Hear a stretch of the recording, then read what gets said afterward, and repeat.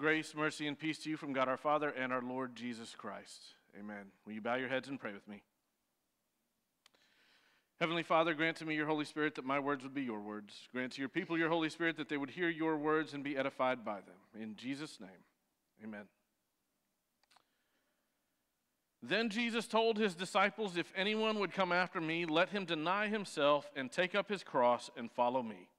For whoever would save his life will lose it, but whoever loses his life for my sake will find it." Deny yourself, take up your cross, and follow me, Jesus says. Give up your life, suffer with me, die with me. That's the message that Jesus gives to his disciples today, but it's one that Peter just can't seem to wrap his mind around. He can't fathom that Jesus is going to die.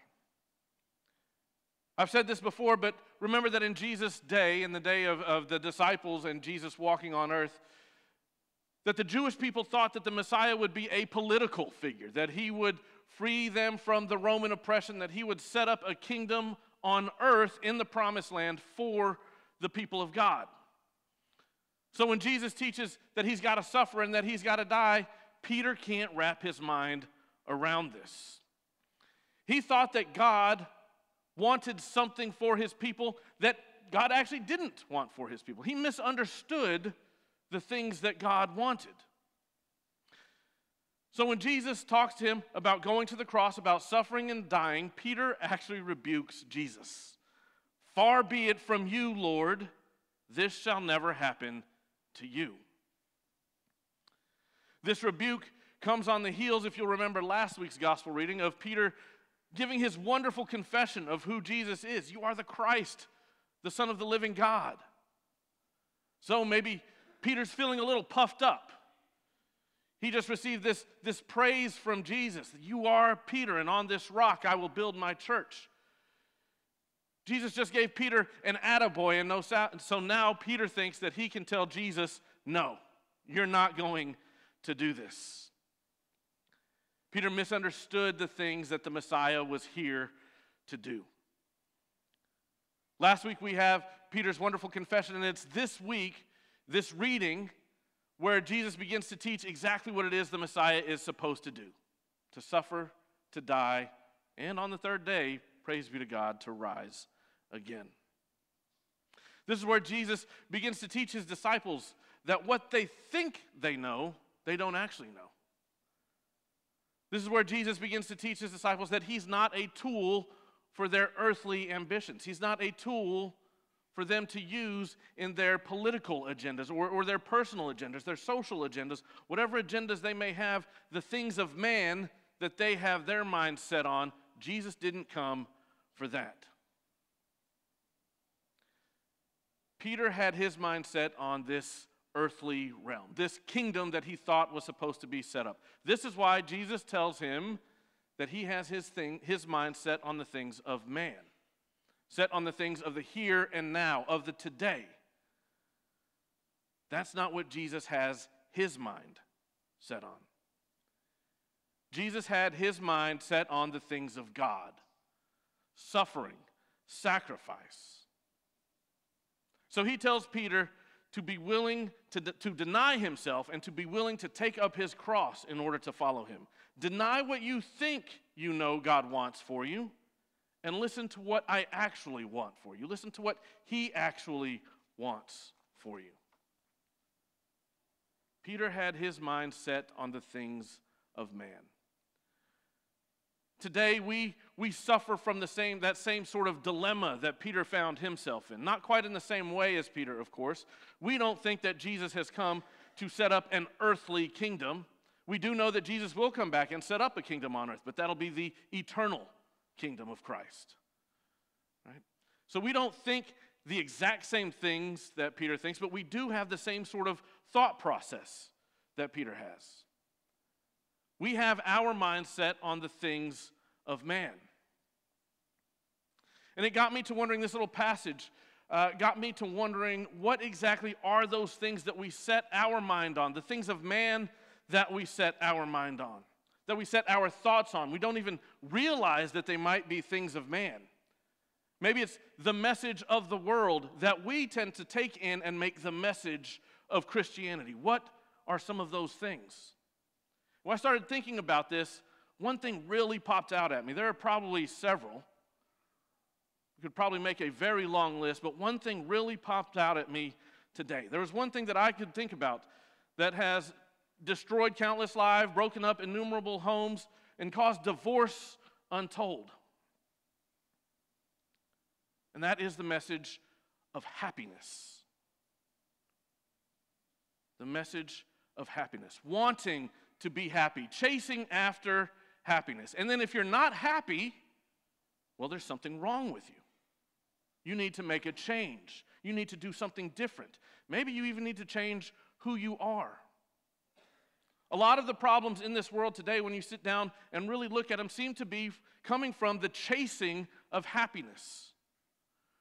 I mean, the transgender agenda, the homosexual agenda, all of that stuff is wrapped up in this desire to be happy. And it's easy to point at that, but I wanted to focus on something that really affects the church today, something where we take in this message of the world of wanting to be happy and then chasing after that happiness. But Pastor, doesn't God want me to be happy? Doesn't Jesus want me to be happy? Well, let's listen to his words one more time. Deny yourself, take up your cross. Deny yourself, take up your cross.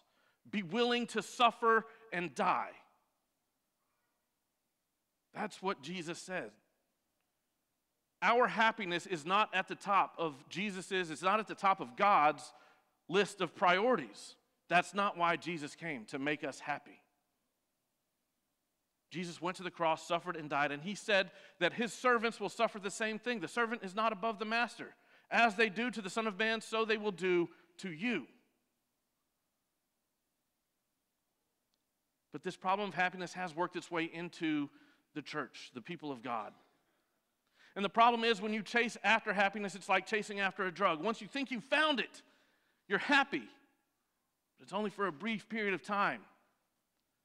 And then you start looking for more happiness. You need to be happy again. And if you're not happy, well, like I said, there's something wrong with you. You've got to make a change in your life.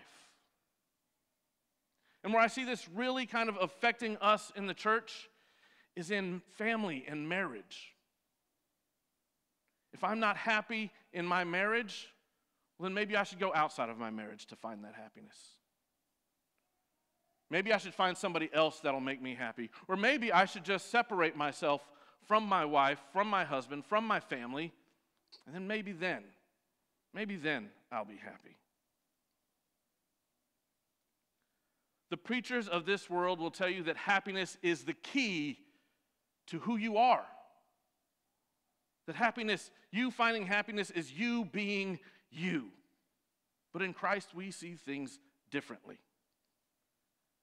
In Christ we see that it's suffering, that it's sacrifice who makes us who we are. Suffering and sacrifice is the key to who Christ is. Suffering and sacrifice. Suffering is sacrifice. Sacrifice is suffering. We Christians see things differently because we know that sacrifice and suffering is exactly what Jesus has called us to do. Deny yourself, take up your cross. Take up the instrument of suffering. Take up the instrument of death. Suffer.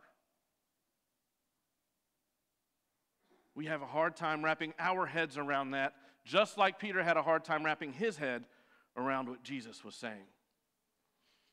When Peter tried to rebuke Jesus and say, "No, Lord, you're not going to the cross," Jesus told him, "Get behind me, Satan." He called Peter Satan because Peter had his mind set on the things of man, the things of the world, not the things of God. We do the same thing all too often. The world tells us that our happiness is important, and so instead of chasing after the cross, we chase after happiness. Instead of chasing after sacrifice and suffering and love for the neighbor, we chase after love for ourselves. But in Christ, we're able to see the good that suffering and sacrifice can bring. It's through his suffering, it's through his death, it's through his sacrifice that he took away the sins of the world. It's through his suffering that the greatest gift for mankind was worked. It's through his suffering that you have all been made a part of Christ. It's through his suffering and death that now you are invited to join him. Deny yourself. Take up your cross.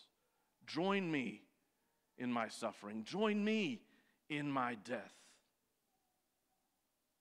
The text says that from that time, Jesus began to show his disciples that he must go to Jerusalem and suffer many things from the elders and chief priests and scribes and be killed, and on the third day be raised. Jesus began to show his disciples that what they thought was true, what they thought were the things of God, weren't actually the things of God. Jesus sought the suffering. Jesus sought the sacrifice, not for his own good, but for the good of Peter, whom he had just called Satan. For the good of his other disciples, for the good of the world, Jesus sought the suffering for your good.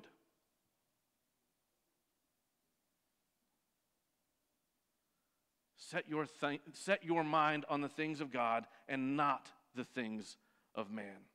The things of God and the things of man are directly clashing with each other. Jesus had his mind set on eternity, has his mind set on eternity, sacrifice and love for you. And now you are called to deny yourself and to set your mind on those same things. Sacrifice, suffering, love for your neighbor. Take up your cross, join him in the suffering, join him in the sacrifice, because whoever loses his life for my sake will find it. Whoever denies himself or herself for the sake of Christ will find true life. Suffering is hard. Suffering is difficult. This life is hard and difficult. Nobody's denying that. Even Jesus tells us that. If it was easy, it wouldn't be called suffering. Take up your cross, deny yourself, follow Jesus. If you are in a place where your marriage is struggling, you have been given a wonderful opportunity to take up your cross, to shoulder that cross with your spouse, to deny yourselves together. Because when you suffer for the sake of Christ, when you suffer for the sake of your spouse, you are suffering for the sake of Christ. Seek out marriage counseling. Come see me. Come see Pastor Tyner. Let us help. Let us bear the cross with you. Do not separate what God has joined together. If you and your spouse are willing to take up your crosses together, if you are willing to suffer together, you will be stronger for it, and a strange thing happens. God will give you joy. Joy in the life to come and joy in this life as well. When you set your mind, when you focus your mind on the things of God, putting the things first that he has given you to put first, your wife, your family, your neighbor, everything that he has put in your life, when you focus on those things and then put the cross right in the middle, so that as you focus on those things, you're also focused on that cross. When you do these things, when you focus on Christ, you receive joy, lasting happiness, happiness that only Jesus can give to you. Deny yourself, for whoever loses his life for my sake will find it. Deny your happiness. Take up your cross. Take up your suffering. Join Jesus. Suffer with him. Die with him.